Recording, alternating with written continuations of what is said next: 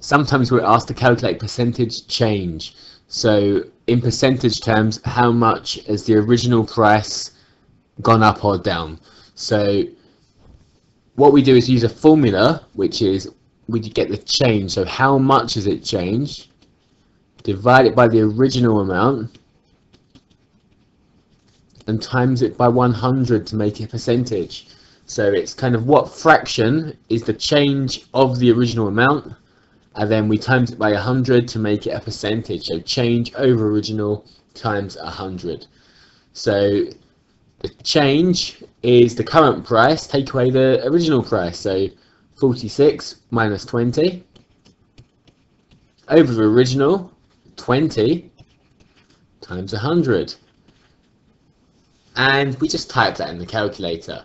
So put it in the calculator and we get 130, and that means the percentage change is 130%. Okay, here's another example. So petrol was 141, now it's 103. What's the change?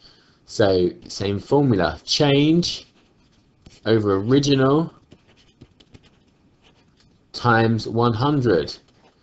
So the change is 103 minus 141 over 141 times 100. If you wrote the top line in the other way around, you'd get the same answer, but you'd get a positive answer, not a negative answer.